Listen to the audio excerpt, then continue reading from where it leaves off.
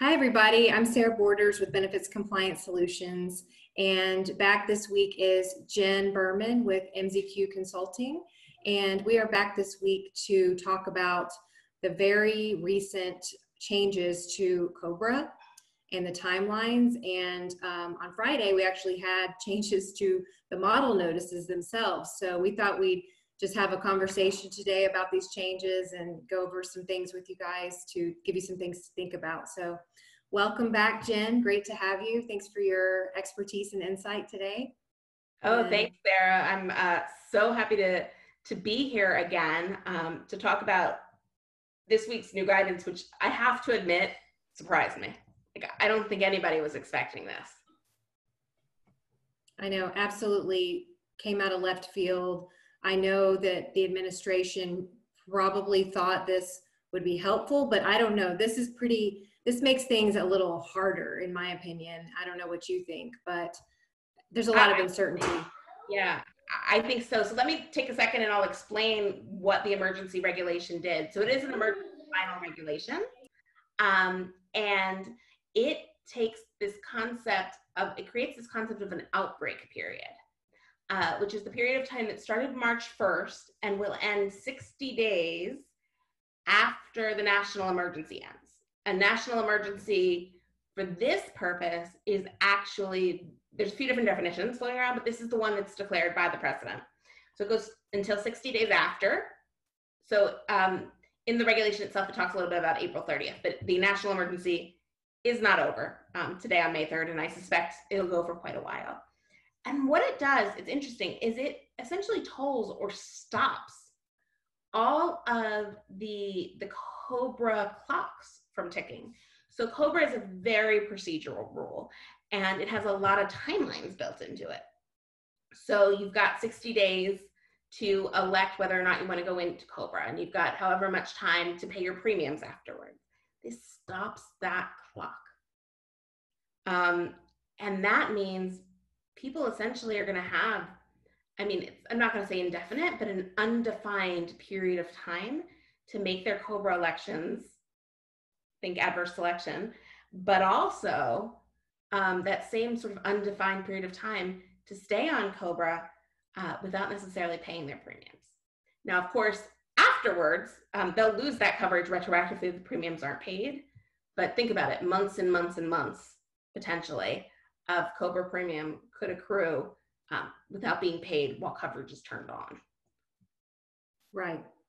So in fact, it gives almost at this point unlimited time to elect COBRA, to pay COBRA, and to pay premiums once you kind of get going with COBRA too. So, and it also delays the notification of qualifying events as well, like when you're already on COBRA. So that adds another layer of complexity, and employers may have a difficult time complying with this rule, especially if you're doing it on your own.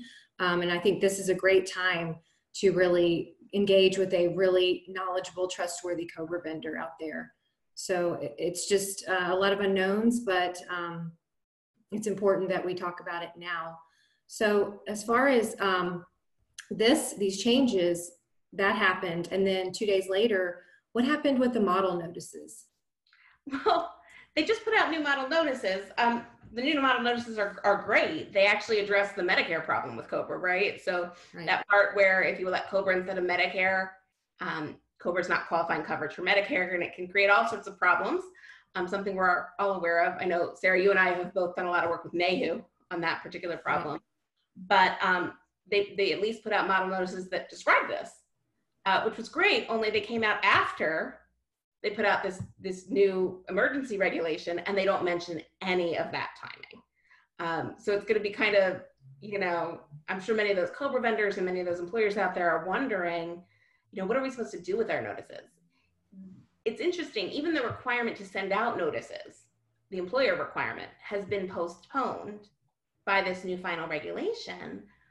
But if you don't send out the notice, how can you administer COBRA?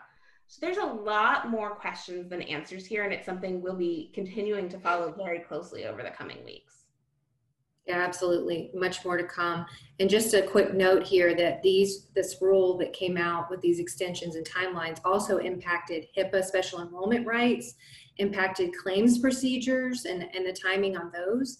Also external and internal review procedures within the plan, exchange special enrollment periods also, and some of the Form 5500 filing deadlines, not for everybody at this point, but just for a certain frame, and M1 filings for MIWAs. So it affected a lot of the normal timelines that we talk about within the health and welfare plan. So much more to come. This is so interesting, such an interesting time right now.